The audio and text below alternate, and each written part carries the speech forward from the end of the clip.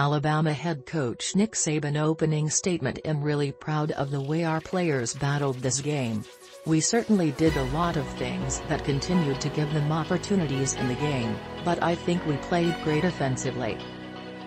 Bryce, young, played really well in the game. We stopped ourselves in the red zone. Fumbled the ball on the 2-yard line, get a penalty when we're down deep in the red zone, then take a sack and then miss a field goal. You know, fake field goal on 4th down. We were trying to cover the guy and we ran into the official.